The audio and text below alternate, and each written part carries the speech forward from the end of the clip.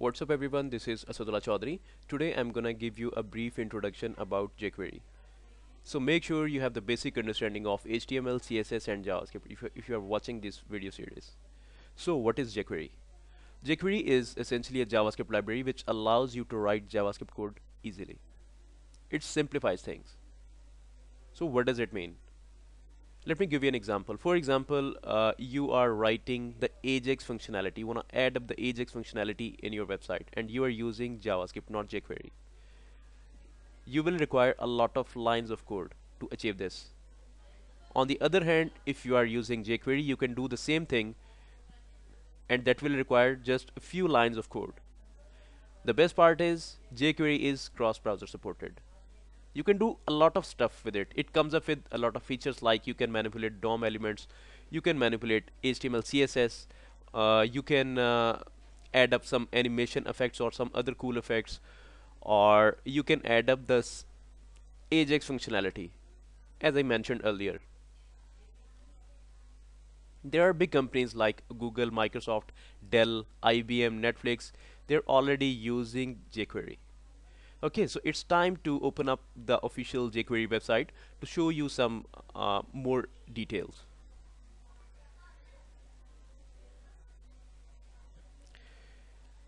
jQuery.com. Uh, this is the official jQuery website. You can download it and here's the API documentation, blog, plugins, browser support. So over here it says it's lightweight footprint. It's very lightweight and it is CSS3 compliant. It has a good support of CSS3. Furthermore, it is cross-browser supported. If I click it over here, so this is the browser detail, browser compatibility detail. In the old version, the version of 1.x, that has a support of minimum Internet Explorer 6 plus 6 and plus, and the current version is 2.x, and it has a support on Internet Explorer 9 and plus. Furthermore, it has a good support for Chrome, Edge, Firefox, Safari, Opera, iOS and Android. The browser versions are mentioned over here.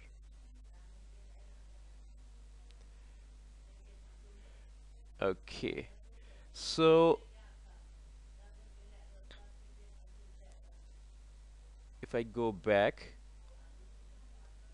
if you read this part, this is all says about jQuery. I mean, jQuery is a fast, small and feature-rich JavaScript library. It makes things like HTML document traversal and manipulation, everything, handling, animation, and Ajax much simpler with easy-to-use API that works across a multitude multitude of browsers. It is talking about a lot of functionality with cross-browser support. Furthermore, if I scroll down, there are some other projects of jQuery, for example, jQuery Mobile, jQuery Sizzle, QUnit, jQuery UI user interface. So I'll make the video lessons on each of these projects later. Okay, so now it's time to show you how you'll download the jQuery and how you're gonna use it. Here you can see a big huge button which says download jQuery. If I click over here, this page will be open up. Here are some versions of jQuery. Download in jQuery. This is the older version, 1.x, and this is the new version, jQuery version number 2.x. Okay, so if you read this part, it says download the compressed production jQuery 2.2.1, and the other line says download the uncompressed development jQuery 2.2.1. So if you want to write the plugins and all that stuff, then you'll go for this uncompressed version. And if you just want to use a jQuery, you just want to add up some functionality on your website, then you'll go for this one, the compressed production jQuery version. So I'm gonna click over here. It has been downloaded in my computer. Okay, so I'm gonna open up my text editor. Let me show you my file structure, directory structure. This is my main folder, which has a name jQuery Tuts English, and today is lesson number 1. The lesson number 1 directory is containing a public directory as well as index.html file. And if I browse the public directory, I like to make a directory with the name public, and public directory contains the CSS images as well as the JS directory, and I like to put specific files in specific folders.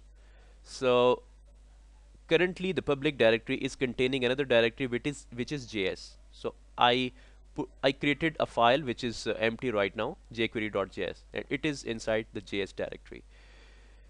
So it's time to put the JavaScript code in jQuery code, I'm sorry, that I just downloaded from a jQuery website over here.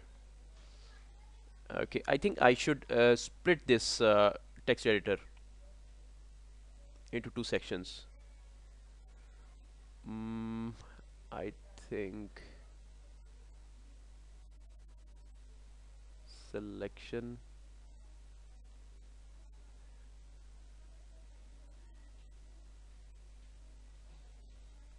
I can't actually figure out how to do it. Okay, forget it. Okay, so let's go back and get the downloaded file. Show in folder. I'm gonna open it up in my text editor. Okay, so this was the downloaded file. I'm gonna copy this whole piece of code and I'm gonna paste it in my file. That's it. I downloaded the compressed version, which is jQuery.min, the minified version. The minified, if you download the minified version, it has a size, I think, 31 or 35 kilobytes. But if you go for the uncompressed version, that has a bit larger size. I think that is more than 200 kilobytes. Okay, so I'm gonna go back to my HTML document. Here I'm gonna generate the HTML markup. HTML. Okay, so you will see a lot of people will add up the JavaScript code over here in the head section, head tag. I actually don't like this. The reason is because as soon as this page will be loaded, these instructions will be executed line by line. HTML, head, meta, title, and then the script. If anything goes wrong in your script, then your HTML content will not be displayed. I mean, everything in the body tag depends upon this part. First your scripts will be loaded and then rest of your other content. So it is not a good practice. So I would like to include the jQuery file at the end of my document where the body tag is closest. Okay, so I'm gonna give it the source where I downloaded my jQuery, where I put my jQuery file. It is inside public JS, and the file name is jQuery.js. Just to make sure if it's working or not, I'm gonna create another file that's gonna be another JavaScript file. I'm gonna name it script.js, and I have to include this file as well. So make sure you're gonna include your own JavaScript file right underneath the jQuery file where you included the jQuery file. Otherwise, it's not gonna work. Source public JS script.js.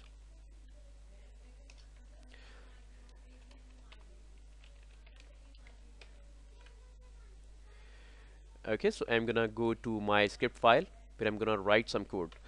So just to make sure everything goes well, I'm gonna write dollar document dot ready. I'm not gonna explain what it gonna do. If my code executes successfully, if I see an alert box in the browser, that means everything goes well. Alert, you have successfully installed jQuery. Okay, so I'm going back to open up this file in the browser. For this, I have to browse to my file to the specific directory where I'm working right now. That has a name jQuery tuts English lesson 1 and index file. Here it is. You successfully installed jQuery. Perfect. It's working. So this is it for today. So I'll see you in the next lecture. So till then, take care. Bye bye.